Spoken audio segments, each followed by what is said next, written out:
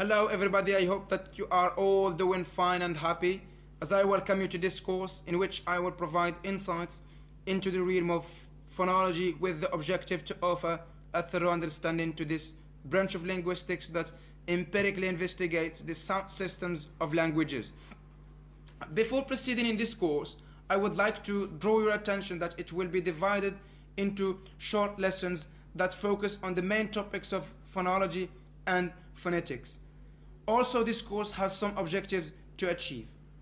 By the end of this course, you will be able to define and differentiate between phonology and phonetics, describe sounds in terms of their physical properties and characteristics, define and differentiate between phoneme and allophone, read and write the phonological rules, and finally to account for the phonological processes in terms of rules.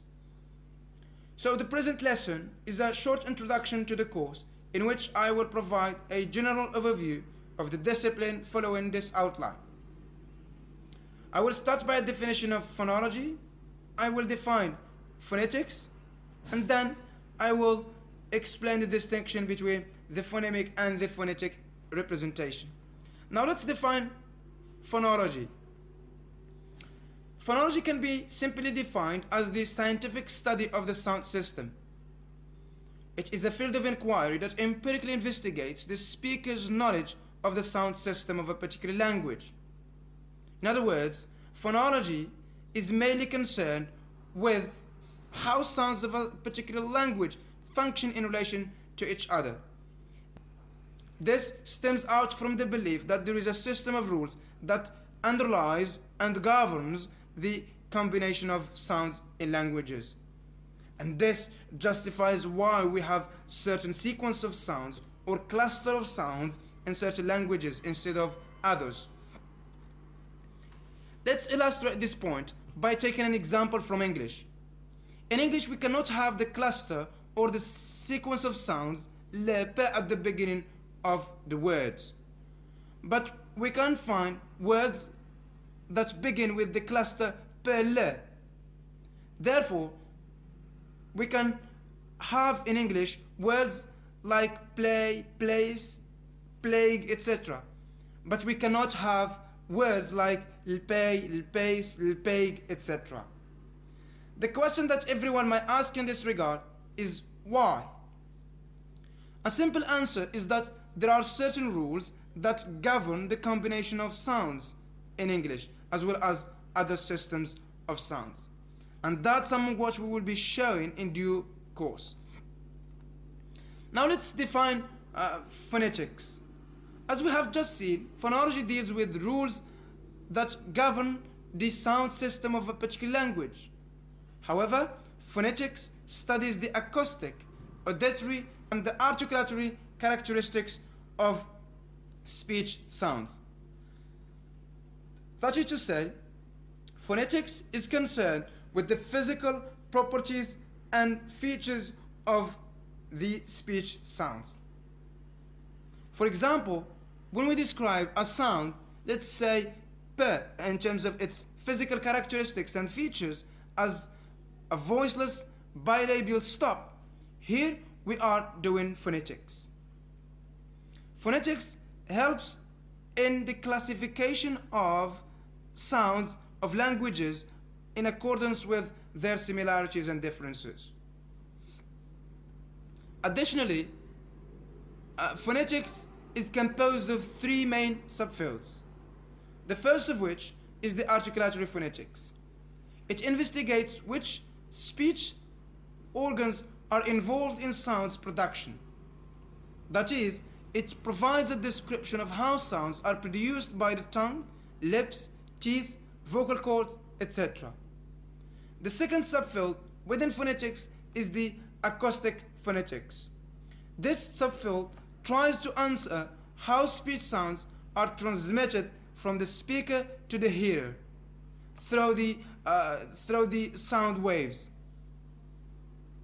In simpler terms, acoustic phonetics investigates the nature of the waves produced by the speaker as he or she produces sounds. The last subfield of phonetics is the auditory perceptual phonetics or the auditory phonetics. It investigates the hearer's reception and understanding of the speech sounds being produced. That is, how the receiver perceives which speech sounds are being produced. This picture represents the interaction between phonology and phonetics through the process of speech production.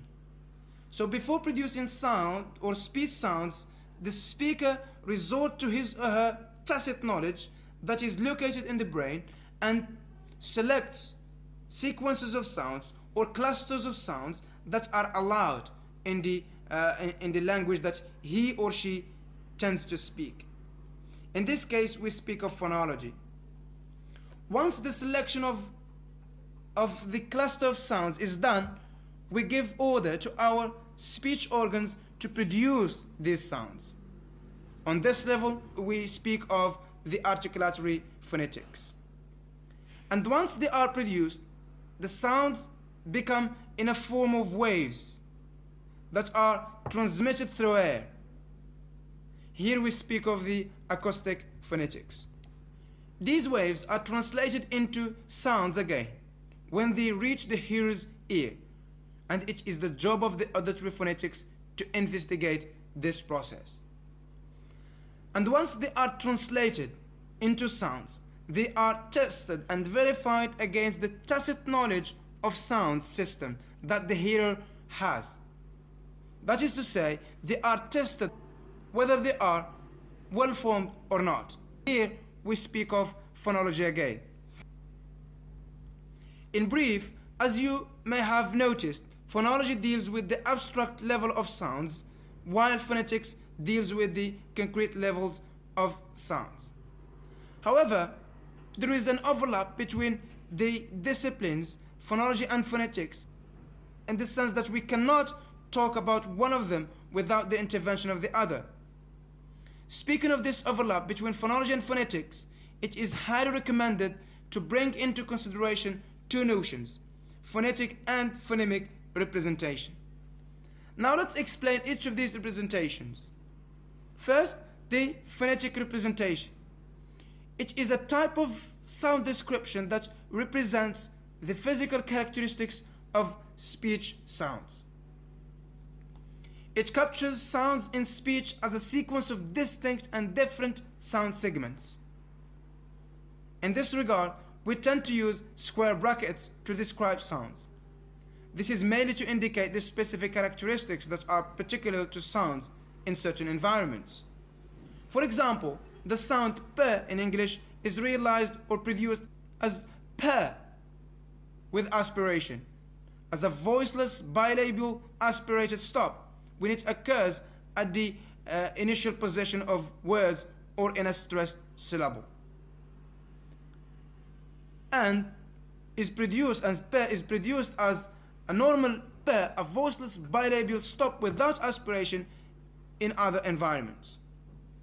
Generally speaking, both realizations are described using square brackets to indicate the minor details that distinguish sounds according to their context of occurrence. The aspirated p captures an additional element or feature which is aspiration, which becomes p, and p occurs in other environments besides that of the aspirated p. It is noteworthy that both sounds can replace each other without affecting the meaning of words.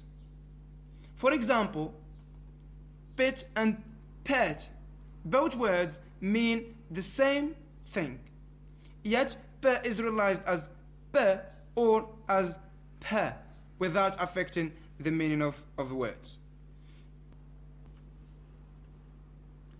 Unlike phonetic representation, phonemic representation is a type of representation that describes the characteristics or the features of sounds as they are stored in the mind, regardless of their specific characteristics that are imposed by the environment.